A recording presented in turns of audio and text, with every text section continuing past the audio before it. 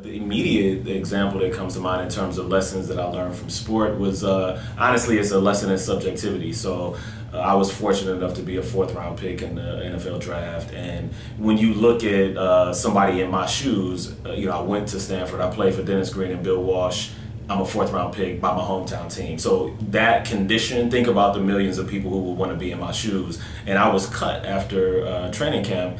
And oftentimes you hear guys talk about politics and why you didn't make it or whatever. And I think what I realized is that it really comes down to I was not Deion Sanders. I was a guy who there's 100 guys like me, which means that the coaches have to make a decision. So if you use a boxing analogy, it came down to the judges.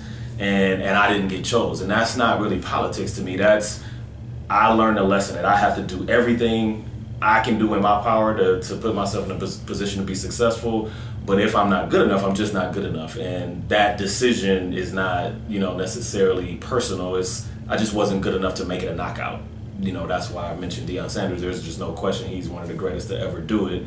And he's going to be on anybody's team because he's that great. And that just was something that I wasn't great enough to overcome, the subjectivity of the situation. So it just really taught me going forward, if I can walk away at peace that I did everything I could do to be successful and it still doesn't work out, I can still walk away with my head held high.